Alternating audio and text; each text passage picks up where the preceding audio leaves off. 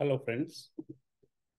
So today let's talk about why the freshers find it difficult to get jobs in DevOps. So DevOps and cloud, they both go hand in hand. And it's very, very important for the freshers or people who have low experience to understand what is DevOps and how they can actually start up their DevOps career. So today I'll tell you about maybe around 8 to 10 points on what are the important things that you can do to start your DevOps career. The first thing that you need to know is that you should have a very, very clear understanding of DevOps. So, what it means is that you should understand what is DevOps and what DevOps is not.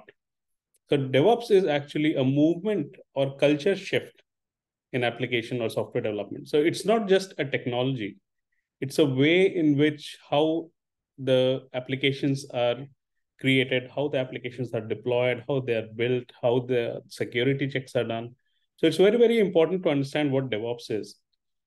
So in order to build your career as a fresher, and in order to understand what a cultural shift is, you need to have a productive, cost-effective approach. And what does it mean in software development? So when you start bringing all these technologies like source control, you have got continuous integration, continuous delivery, code scanning, you've got Docker. Uh, where do all these things fit together? You need to have a very, very clear understanding of that. The second, I would say, is your background and existing knowledge. So you should have a little bit of knowledge about the network operations, about a little bit about database. You should know what different programming languages are.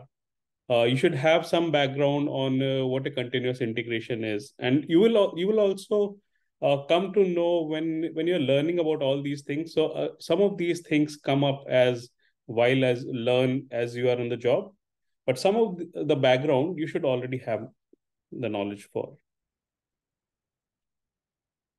The third, I would say, is taking note of what are the crucial technologies in DevOps. So, for example, you have scripting languages. You've got Python, you've got PowerShell, you've got Java, C++, Ruby, Go, Bash scripting, Power scripting. So there are so many other technologies that are working together with it. So you need to understand what are the different technologies. You need to understand what is Docker, what is Chef and Puppet, what is Terraform, what is Kubernetes. So just try to have a basic understanding of what all these technologies are and where they fit together. Number four, I think certifications can really help you. So if you are trying to build your career path in DevOps, there are a lot of DevOps certifications which are offered by AWS, Azure, and Google Cloud. So you can actually start reading for those certifications. That will also help you in building a lot of knowledge. Plus, a certification in your CV will look pretty good, and there are more often than not chances of getting you an interview. Number fifth is, I would say, a move beyond the comfort zone. So what it means is that just having a bit of knowledge, and if you're not keen on learning new things, that will not get you very far.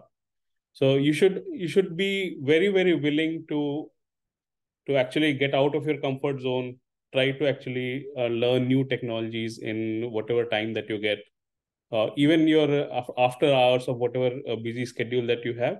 Try to actually read a little bit of what is happening in DevOps, and probably get more idea about the DevOps roles that are in the market. One of the things that you can do is go onto the different job sites and see what they're asking for. So that will give you a very, very good idea about what are the new technologies that you should know about. Because when you look at a job description in your career website, then you would know that what are the different technologies the recruiters and the companies are looking for, and then you can do more preparations regarding that. The next one I would say is developing your brand. So now you would say that what is a brand? So I'm just a person.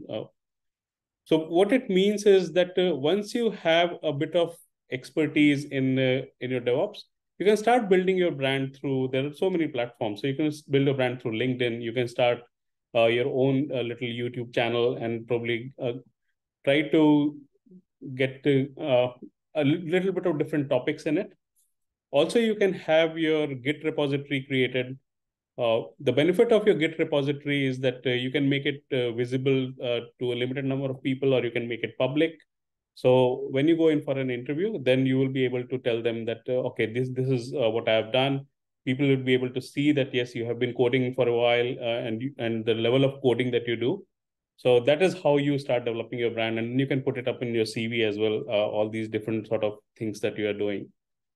Also, you can go and participate in open source projects.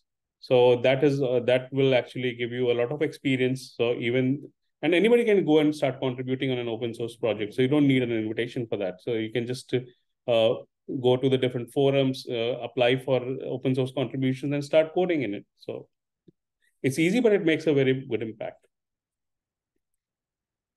And the last point is you should have curiosity and empathy.